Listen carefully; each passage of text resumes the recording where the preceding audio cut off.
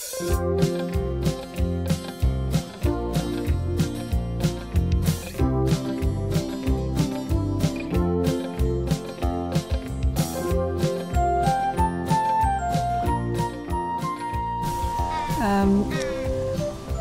came to Takilma, Oregon in the early 70s. I had been living in the Bay Area in California. In San Francisco, there was a massive march in Golden Gate Park to try and stop the war in Vietnam. And there were over 1 million people, and it was an amazing demonstration. And as a result, nothing happened. Nothing changed. The war was endless. It went on and on. It was immoral. People were being killed on all sides. And I decided I had had enough. Even though I had been born and raised in California, I decided I wanted to leave the country. So I started hitchhiking at first, and then I got an older pickup from my grandfather, and I started going north and came to the California-Oregon border, and there was a bearded hippie hitchhiking, and I stopped and picked him up. And he, as we talked along the way, he said, there's this great little community in Southern Oregon. You should really, not only can you drop me off there, but you might enjoy visiting that place on your way to Canada. So I said, okay, well, that sounds interesting. And so we went to Cave Junction and then went west from there, out the Caves Highway, onto a little side road towards Takilma. And the last few miles of the road were not paved. It was a dirt road. We came to this little tiny community. It was more of a farming community. And there was a general store there and a gas pump. And I let my hitchhiking friend off there. And then I went down onto the riverbed and camped out along there. There was a whole community of people, probably I'm guessing about 200 people, of folks who had come from all over the Pacific Northwest and beyond.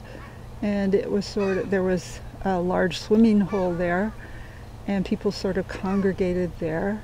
And there was this whole little strip of cabins that the person who owned the land allowed anyone to live. You could purchase the cabin, or some were handed down from friend to friend. So they were fairly close together, and they were not elaborate, but they were very unique. Each one had character. And at some point I bought my little cabin for $800 and decided to spend the winter there because it was getting late in the year to travel on to Canada. Soon after that, a lot of people in the community started getting really sick. We started turning yellow, our skin got jaundiced, and our pee got dark, and people felt terrible, and we knew something was going on. So I went to the local Grants Pass, Josephine County Health Department to get medical care. At that time in Cave Junction, there were signs in the windows of many of the businesses that said, we do not solicit hippie patronage. And you were not, if you were a hippie, usually self-identified, or you looked different than the general population, people assumed you were a hippie. And we could not go into those stores. So when I went to get health care at the county, the physician there was not very welcoming and said, you're already sick, there's nothing I can do for you. So I didn't really know what to do. At that point I went back to the community, and a number of us were being refused treatment. It became clear that we must have something called hepatitis A, which was communicable hepatitis that we had gotten from drinking river water without boiling it. In those days, people didn't have water filters, and we didn't have the knowledge that so many of us have now about safe camping practices. So we didn't boil our water, and we got really sick. At that point, when there were over 100 cases of hepatitis A, the state epidemiologist from Portland came down to visit Takilma in a mobile van, and he and a healthcare outreach worker went door to door and gave us printed information about what's safe, how to drink water from streams, and how to boil your water, and where to put your outhouses so that they didn't leach into the river. All of that information was new to us, and we didn't know, and so that was really helpful. And then he also provided gamma globulin shots for people who had been exposed. And that was very helpful. When he left and went back to Portland, this is where your part comes in from how you got to Takilma. He was working with Jim at a clinic there and told him about Takilma and what was happening there. Well, I didn't come from an urban environment originally. I was a farming community girl, and but it was just a different time then. When we went camping, we'd drink from the stream, and we didn't boil water. It's hard to imagine now that so much has changed, but there's just much more information available for people who are camping or. I think when you drop out and there's no internet, then, yeah. You're off the grid. You're on your own. You're figuring it out on your own. You're not sure who to trust, and so I think a lot of things that society has figured out over the years about how you build things, how you keep yourself safe in terms of preventing infectious diseases, etc. Those things were a bit suspended for the community for a while. So I think you need to kind of put in context the fact that we can pretty readily go to some resource and say, oh, that's how you do it. But as a community, I think we wanted to figure it out for ourselves because we really weren't trusting the authorities. As Heidi said, people were screaming this war is unjust and nothing was changing, and you could look at everybody's little piece of the world that they came from with that same basic feeling of I'm dropping out, I'm going to figure this out on my own. Right. And mistakes were made. And I read too of the impact, and this was new to me, the impact that something like the Whole Earth catalog and I'm missing it now, the what is the Fire Sign Theater? No. The Foxfire. That wasn't so big in our area. The Whole Earth catalog was. The Merck manual, the Merck veterinary animal veterinary stuff was really popular. We didn't trust the powers that be. They hadn't steered us in a good direction. So as I was in Takilma, I was surrounded by people who had given up on our country, given up on the politicians, and as Jim said, didn't know who to trust. So we decided we'll create our own society based on love and peace and harmony, and perhaps a little naive, but we felt like we couldn't mess it up more than it had already been messed up. And our parents ascribed in many ways to those beliefs, not to the beliefs that we had, but to the beliefs of the government. And there was a huge rift between parents and children then. So a lot of the adult children that were in Takilma had somewhat separated from their parents, and they were out to establish their own social mores. As a result of the sickness that had happened in Takilma, we decided we needed to educate ourselves about how to take care of our bodies and how to prevent illness. So we started having community meetings and talking about how can, since we can't get medical care in town, how are we going to care for ourselves? And at about that time, we indirectly interfaced with Jim via the state epidemiologist, and he came down to Takilma for a community meeting with us. And do you want to talk about how it was from your perspective? Anytime. Okay, go ahead. Start. That's okay. You went to a psychiatry internship. Right. So my journey was, upper middle class, East Coast. I kind of had my life all figured out. I was going to be a psychiatrist, and I eventually ended up on the West Coast because it seemed more loose and relaxed and exciting than what I was used to. I was also very frustrated with the war. I was a conscientious objector. I was repeatedly deferred and eventually became got my CO, but also I was prepared to do whatever, go to Canada, whatever I had to do to not be a participant in the war. And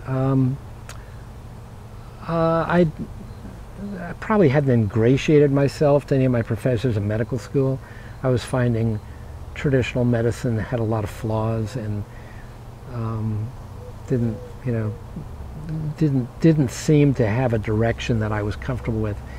At any rate, I took a year off, kind of suspended my career, came to Portland, and was doing odd medical jobs and kind of finding myself. So one of those jobs was working at the sexually transmitted disease clinic in Multnomah County in Portland.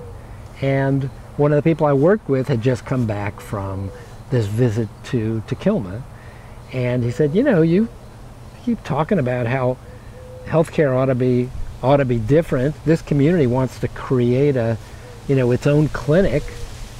You've got some free time. You ought to go down and check them out, which I did. Came down with Mike Garnier, who was a medic in the Green Berets in Vietnam, who now was working at a free clinic in Portland along with me. I was also working at that clinic. And so the two of us came down to check it out. We met with Heidi and others in a big circle in Takilma, and they we kind of talked about what they wanted, which was an appropriate part of the self-sufficiency movement, right? It's like, we're going to drop out, we're going to build our own houses, we're going to create a society for ourselves. Where's healthcare? What are we going to do for healthcare? So that sounded exciting to me. It was a huge amount of hubris on my part, really. Sort of marginally trained future psychiatrist. But I said I'd come down, and if they could get a building and find some, volunteers. And a place for you to live. And a place for me to live. I'd come down and, for the months remaining between early spring and when I started my residency in June. No, it was February that you came, and you were going to go in the fall. Okay. Right. February to fall. Short period of time, 6 months maybe, yeah.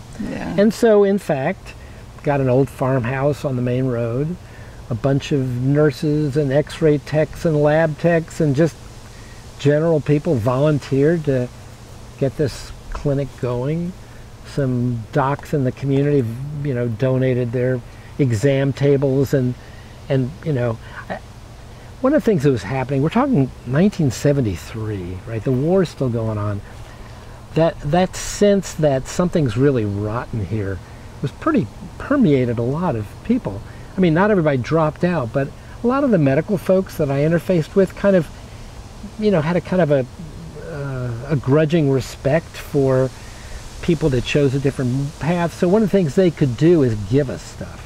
So we got, medications, we got equipment, we got a lot of stuff was not useful, but some of it was. Enough was useful. Found ourselves with a microscope and some lab equipment, and we discovered there were people in the community that knew how to use it. What became clear immediately is that there was a lot of people with healthcare needs who were doing the best they could, which turned out to be extremely inadequate. So women were having babies with whomever they could gather that would provide, some additional expertise. At the time, hospitals didn't have birthing rooms. There was only one mode of delivering your baby. They shaved every woman. Her partner wasn't allowed in. It was very sterile and on your back, knees up. It was, And so women said, "No, we're not going to do that." Right. And so I'm walking in, having seen a handful of births in medical school, to, oh my gosh, wow, look what's happening here. It was really trial by fire. Deliveries without any prenatal care, big lacerations that people were cutting themselves with chainsaws, and people really, really sick. I mean, it's hard to imagine now because most people will just go to the, first of all, we have the Affordable Care Act. Most people are covered. And back then, if you didn't have private insurance, which nobody had, it meant you weren't covered. Few people were, but most people weren't. And so, aside from the fact that you don't really trust the healthcare system, you really have no way to pay for your healthcare. When people did come, they were pretty sick. So here we are with this ragtag clinic of, folks that are kind of building it while we're flying it with whatever equipment we happen to have, and we're seeing, serious medical situations. So, and we also, as a community, wanted to learn about how our bodies worked, and how. So what we did was we started with the assumption that smart people who are altruistic can learn a tremendous amount, right? And that licensing is nice, but if that's not what you don't, if that's what you don't have, then perhaps we should train ourselves up. It's kind of like the concept of the barefoot doctors in China, which turned out to not be entirely as we believed it to be, but the concept was that the local people are trained to the best of their ability to take care of themselves and their neighbors. And we worked on that principle. So we did a lot of education. We would meet after every clinic and talk about what we saw. We'd have community classes every week and talk about organ systems. What is the heart? How does it work? What are the lungs? So people could be, kind of informed about how their bodies work. It became pretty clear that a man who is moderately trained is probably not the best person to do women's health care. And so we took the expertise we had. We had Suda, who had done births out of hospital births, right? Everybody who lived at Duda had Da as their last name. So this was Suda, there was Lou Da and Doug Da. And anyway, so Suda, had been a lay midwife in Santa Barbara. And so immediately she was the expertise that I was looking for. And, you know, I knew how to start an IV. I knew about medications. I had access to medical books. I had access to consultants. And Sue had the actual, you know, in the weeds experience. And then we found other women like Heidi and others who wanted to learn these skills and be a part. So we fairly quickly developed a midwifery team and eventually ended up with a number of midwifery teams comprised of an experienced midwife, 1 or 2 training midwives, and myself to the extent that I needed to participate. And that's how we did our prenatal visits going forward, and that's how we did our births. Eventually we got a birthmobile, which was, yes? Were there a lot of babies? A lot of babies. A lot of babies. What does that mean?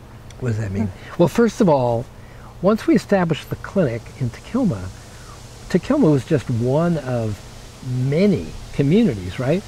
You got people in Wolf Creek and Selma and Sunny Ridge, and the Meadows, and not to mention other, Sunstar, you know, all over the place. Yeah.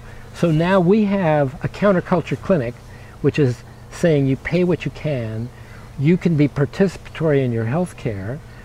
You know, we don't really care if you're nursing your babies in the waiting room. You know, so people came to us, and it became pretty clear that the phenomena we saw in Takilma was happening all over Southern Oregon for sure. And so we found ourselves traveling around the region. So we had, and that's the reason we had created multiple midwife teams, is because midwife team A, with all of its equipment, could be at a birth down by the river, and then somebody in Selma is now going into labor, and we need a midwife team B, right? And then we decide which one seems to be the furthest away from the hospital with the highest risk, and that's the one that gets the birthmobile, and then I'm kind of going back and forth as needed, right? We got radios, no cell phones then. We didn't have individual phones. We had a party line. It was called a ring down. We had one of the few phones in town. It was a ring down, and so you'd get a specialized ring and pick it up. And once I answered, and it was this man saying, my partner's having a baby. We're in the woods, and there's this big bubble coming out, and I don't know what to do. And so tried to instruct. Probably somebody else on the party line said, "Well, here's what I think." So that experience is what brought us to having regular prenatal visits. We had a prenatal clinic that met every Wednesday, and people from the whole region would come and for prenatal care. We also started interfacing with the farming community there. Some of the older people who couldn't get medical care started coming. We had many pretty sick patients who couldn't get care other places. Yeah, it was not just, it very quickly was not just a hippie clinic. I mean, if you can imagine, first of all, there was very little health care. I mean, between Crescent City and Grants Pass, a 90-mile stretch, there was one other healthcare provider who'd been there forever, and he eventually retired as well. But there wasn't a lot of health care available. We charged people what they could afford, which was often a chicken or eggs. Got a lot of eggs or nothing. Garden produce. So we saw a lot of the local people, and so that was a real interesting place to mingle in the waiting room, you know, with hippies from far and wide, and just the folks that had grew up and were living in Cave Junction. Right. It was a real bridging experience. So the births, we had a radio in the birthmobile. All of the midwives had radios. I had a radio, and so the way we worked it is somebody always was at the clinic. We created what we called an on-call system, and you can think of it as a prepaid health plan. Okay, so you're living in Takilma with your family, and one night a month you come to the clinic at the end of business hours, and you wash all the dishes, you clean the floors, you keep the wood stove going, and you answer the phone, and you stay sober, and you are the communication hub for the whole community for that night.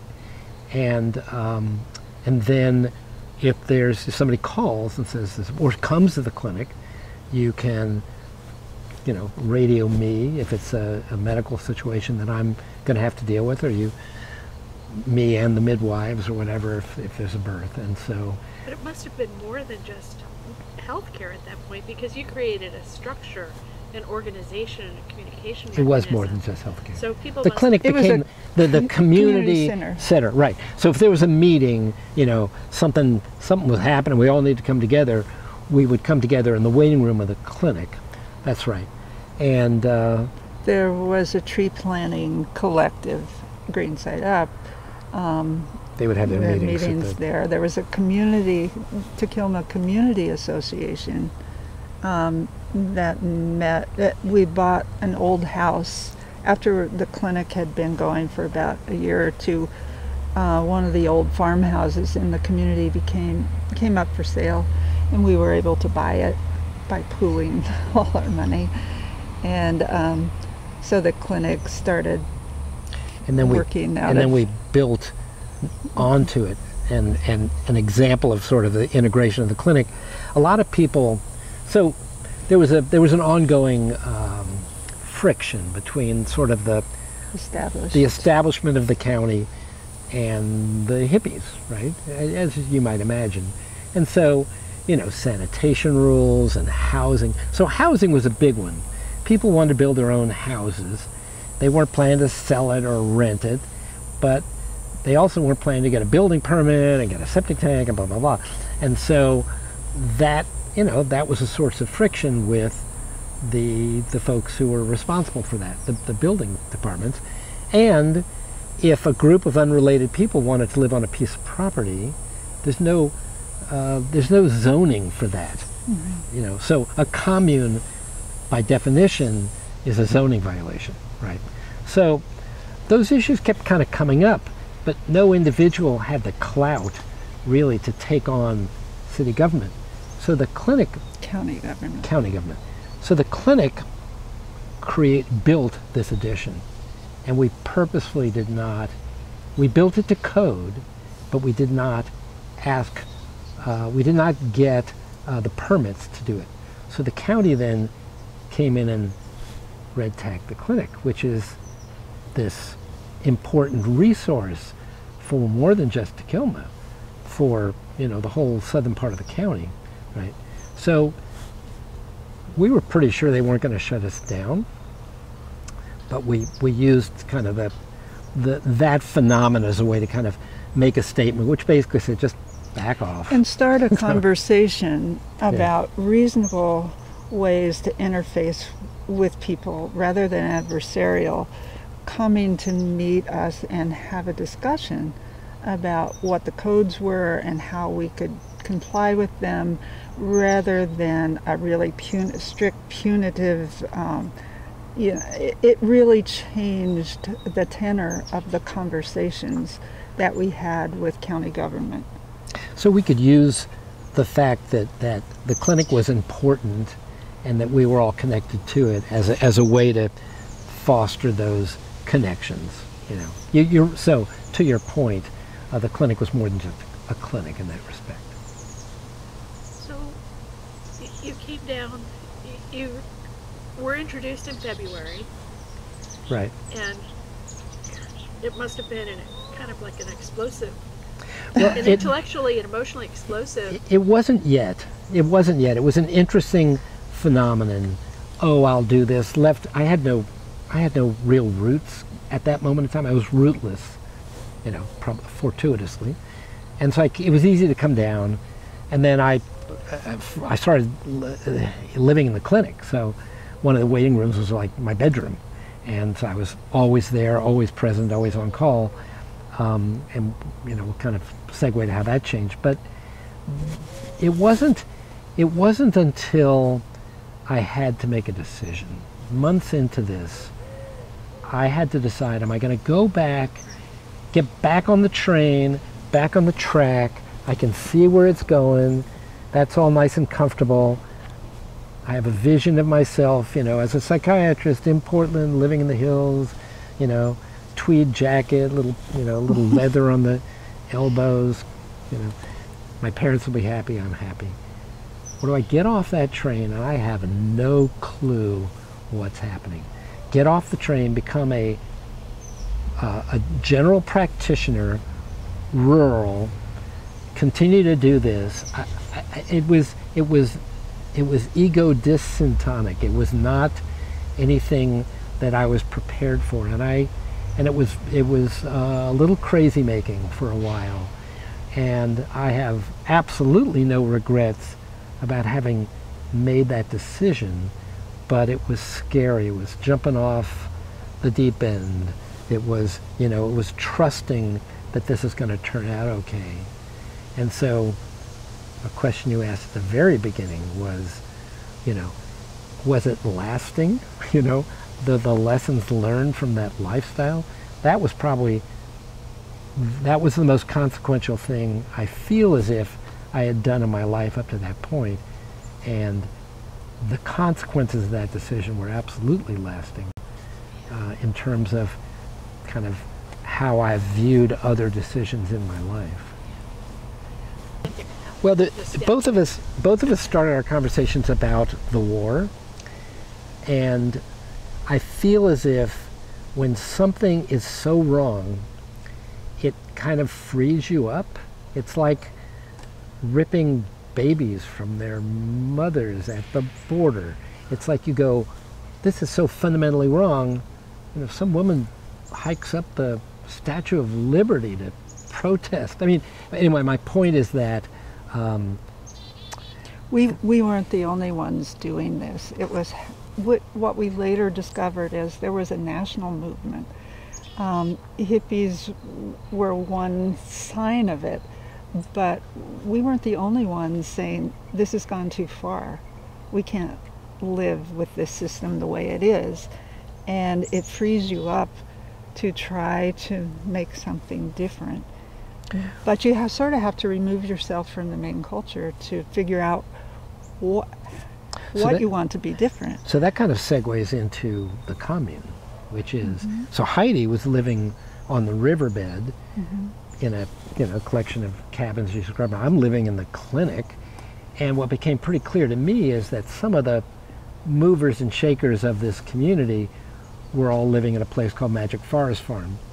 And Magic Forest Farm people wanted the clinic to be successful and started, you know, coming and showing up and being integral to the formation of the clinic. They were in the beginning, but, and so, and then Heidi and I met each other at this very first birth in a school bus.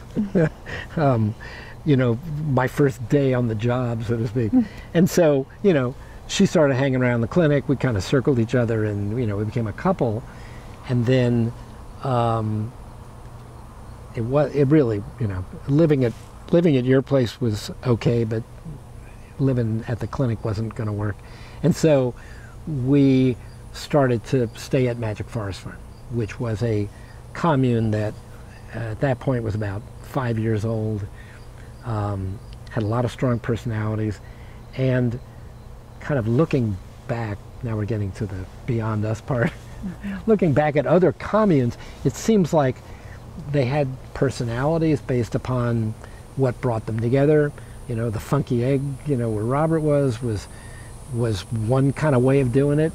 Doodah was another, and Magic Forest Farm was, this is my perception, and you see what you think, but it seemed more politically purposeful.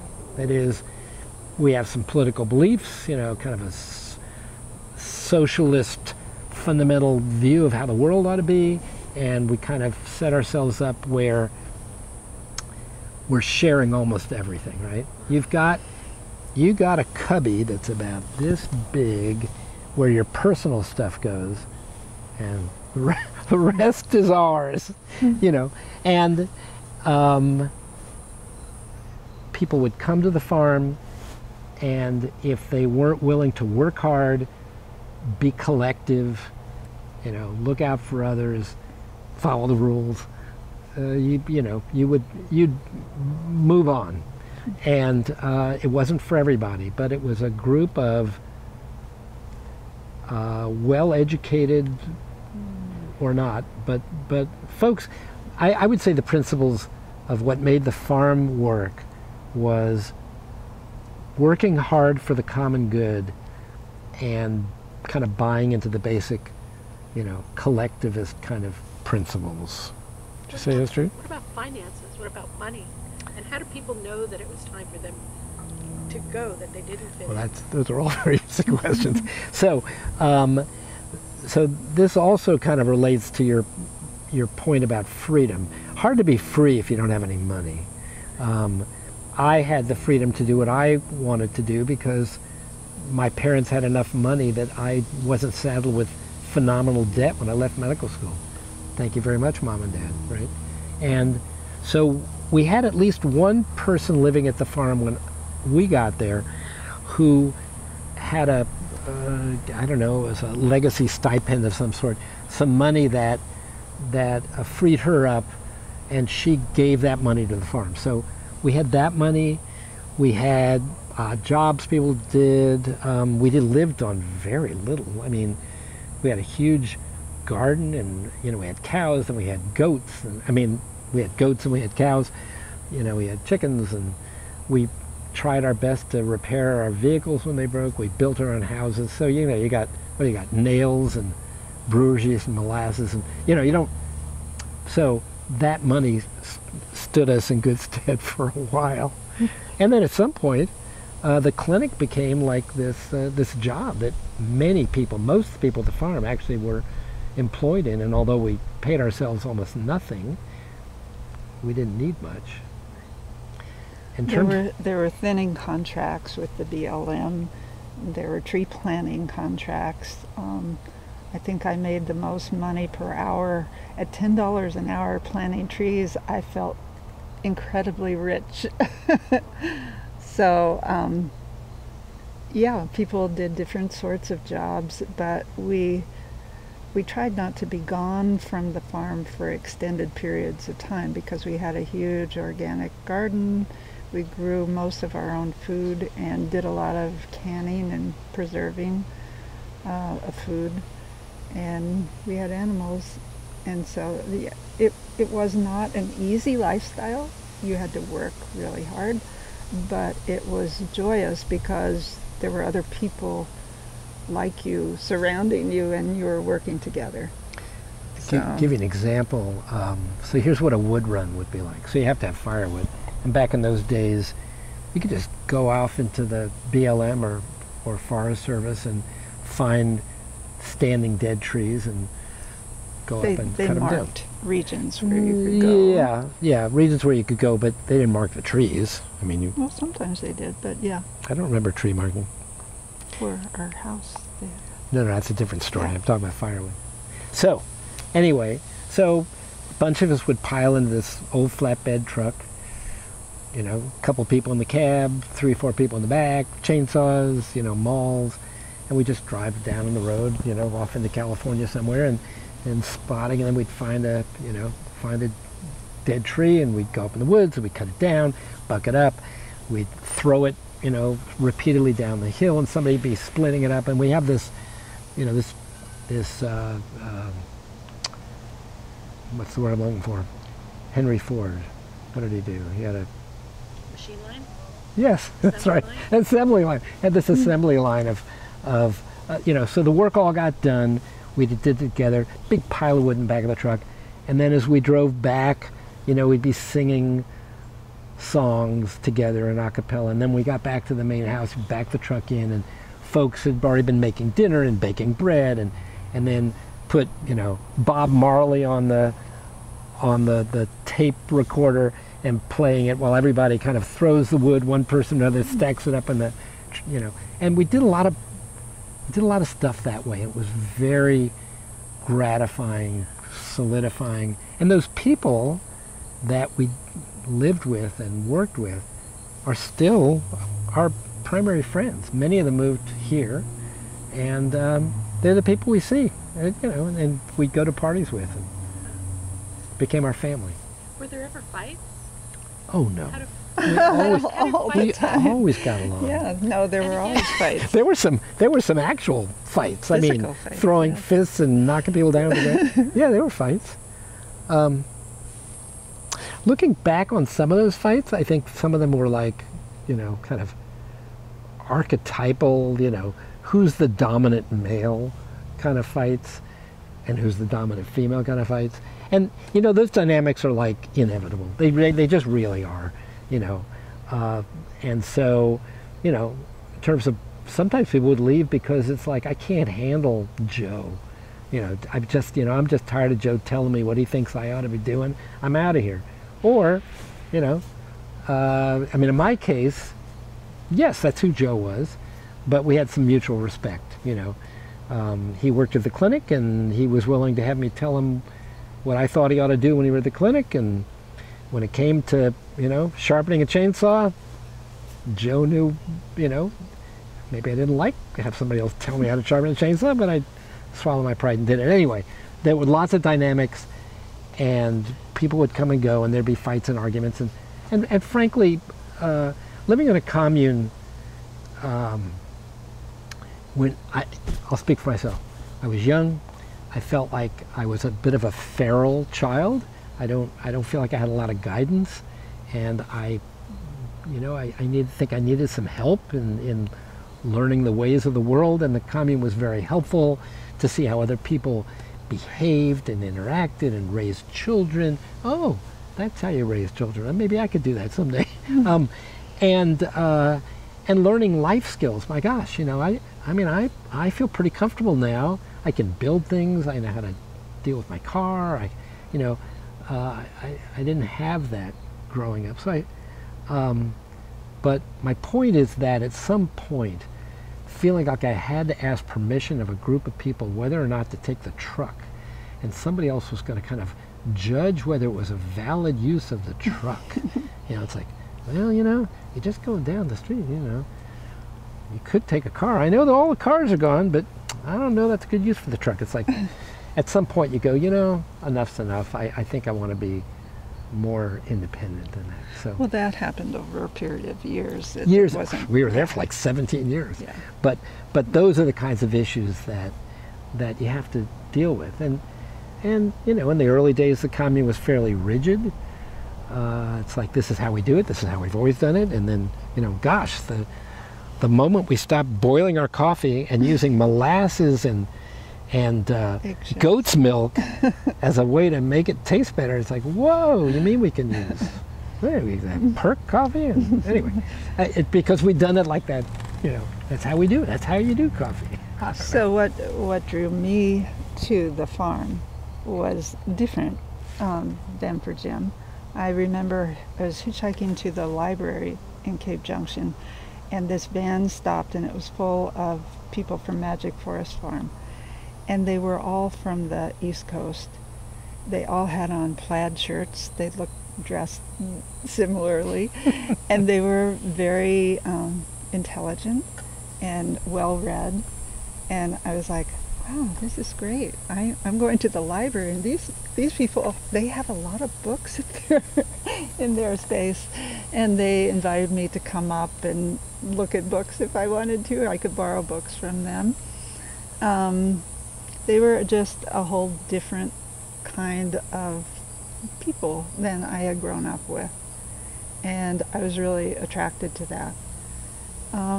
It was a very intellectual community, and each commune in the area was different. It had different kinds of people pursuing different kinds of ideas and structure.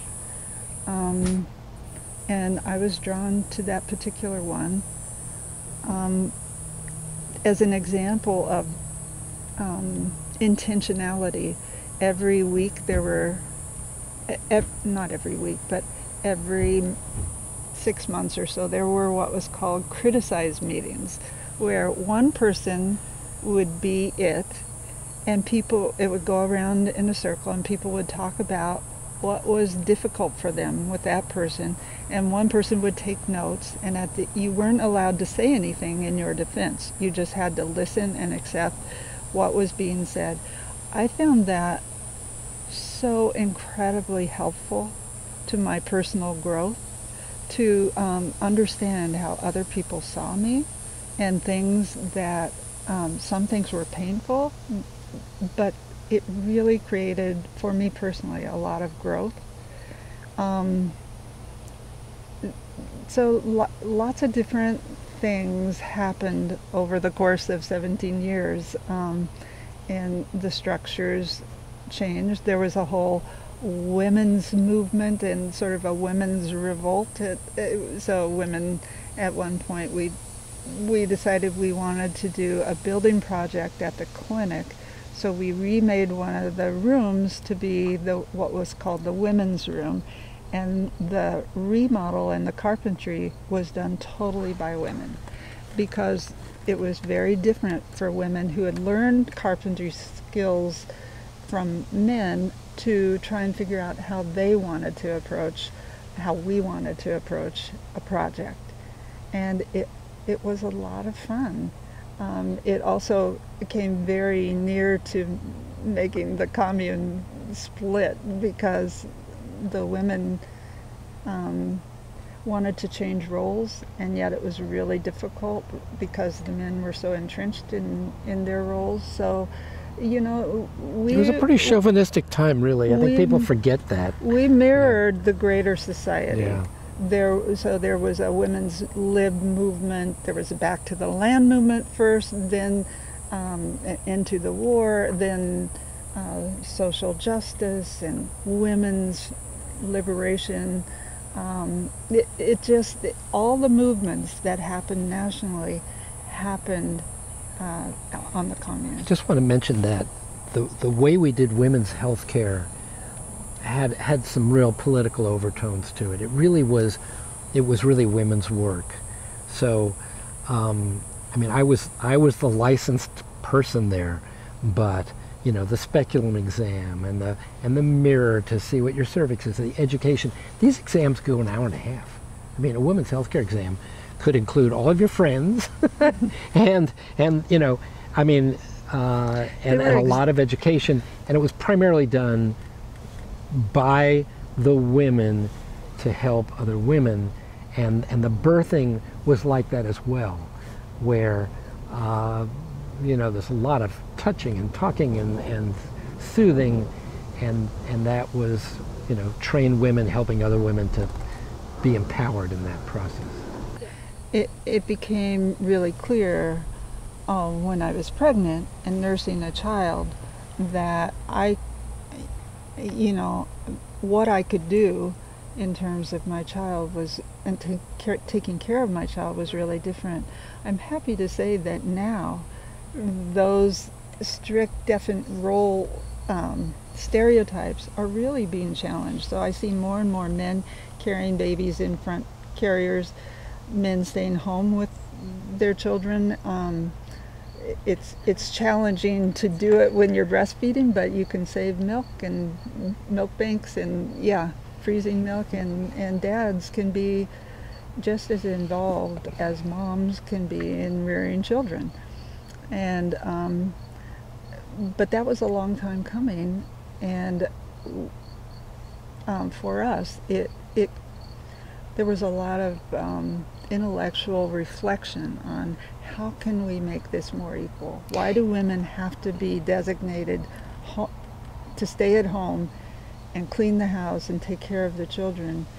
Why can't women do more of the men's work? Why can't women do wood runs and, you know... Well, and you did. Yeah, and we did. I was just thinking about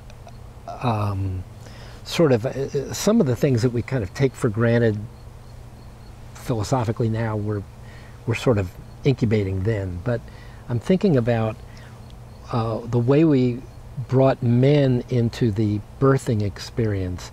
So men were, you know, the ones that wanted to be were often very involved in the prenatal care, were very involved in the birth itself. And so, kind of fostered a sense of belonging to that. I have no idea what they did after we left them, but that probably, you know, helped, you know, create more of a merging, or certainly around childcare. Mm-hmm. Yeah. Yeah. I can give you a personal answer, and then I can tell you what I think is happening. But personally, what I've discovered is that as I go out in the world and I assume responsibilities and do different jobs, I am always looking around to figure out, you know, who has ideas that are really going to be important for us to make this decision. And I think that that's been really helpful for me, is that collaborative style is appreciated by some and not appreciated by others. Kind of slows things down sometimes, but it's a part of the work I do. It's, you know, you take it or leave it. If you want me to participate in some task, you can be fairly certain that's how I'm going to do it. And so that's a lasting legacy of having both lived communally and really practiced medicine communally. And there's a lot of stuff now that people are going, hey, you know, let's have a huddle in the morning to plan out how we're going to do the day, and let's get together at the end and see how we did. Duh. Yeah. Or why don't we integrate behavioral health, and why don't you empower your medical assistant more so you can be, it's like that was how we did it. And so I see it reflected in where I think responsible medicine's headed, but it's also just kind of part of my work style. I grew up as a very private person and quiet, and I'm a slow thinker, not a fast, speedy one. But I learned a different way of interacting with people by living communally. I learned that there are many different ways to approach a problem and approach the world. And even after I no longer live communally, in the work that I do, I manage homeless shelters here in Ashland. When I came to that idea, I started that process by saying, I know there are people in the community. If we all work together, I'm sure we can provide this service as volunteers. As our government is more and more dysfunctional, it really requires individuals to band together to provide some of the basic needs of a community. And I feel like that's a lasting value that I got from living communally and going through the process of building the clinic and the communes and the community. And it's something, once you've done that, you carry with you every place you go afterwards. And it's of great value, because even in medical emergencies, now I know you need to act quickly, but I think it's really important to bring the patient and the family into the process to try and understand what's happening. And I just see that approach happens more in medicine, certainly, and hopefully I wish it would happen more in politics. Next month is the Commons 50th anniversary. It's still there, and yeah. Every 10 years we have a reunion. A reunion. This is the 50th. Mm-hmm. Yeah. People coming from all over the country, all over the world, actually. I guess, you know, just to reconnect people who've spent some period of time. Because if you think about it, you know, some people were there for 6 months and it changed their lives. Some people were there for 40 years and changed their lives. And so it's a phenomenon, this cauldron that a living, changing organism. yeah, and it's different than it was. Yeah. But it's still there. Yeah. It's still there. Yeah, it's a beautiful piece of land. Some people have some just beautiful houses, and it's got an incredible garden. Yeah, and there are other communes in the area that are also still there. Yeah, and they've also transformed. Yeah. Right. Well, for one thing, we have a daughter who did not grow up on the farm. Our two older children, spent their early childhood living communally, and our two younger children did not. But she is now currently at our house, the house we built, the log house in Takilma. She's currently there, and she's doing her PhD thesis work. But she feels resonant with the community. It speaks to her. She feels simpatico with the people that she's meeting, and there are a lot of young people. I mean, the school, the community school, the Dome School. We didn't talk about that at all. Oh, there's so many things we didn't talk about. But the community building that we all participated in building, and the school is growing. It's bigger than ever. It's got more grades than ever. It's got more participation than ever, and young people who look very much like we looked. They're idealistic, and they're healthy, and they want to do it their way, and they're confident and competent, and so I feel like the torch has been passed, so to speak. And society isn't talking about a back to the earth movement or a communal living movement anymore. It feels like maybe we've moved on, but for a lot of people, there's a farm to table movement, and the words are slightly different, the appearances are slightly different, but some of the concepts are the same. It would not be healthy for it just to be, the children of the hippies who never left home. There's definitely a rejuvenation happening, and we're pretty far removed from it. We just kind of dip our toe in from time to time. But there was a celebration for the Dome School. Were you aware of this? That was about 3-4 months ago, because they just built this addition. And one of the things I did, so a sideline for me has been to take photographs of those years. And so what I did was I blew up a lot lot of pictures, black and whites, from the old days. Enlarged. Enlarged is the word. Didn't explode them. I enlarged them. And we put them all up around the Dome School. What was so neat to see was the parents of the children who go to the Dome School. And two things impressed me: how many of them there were, and the other was how much they seemed to really want to know about the history.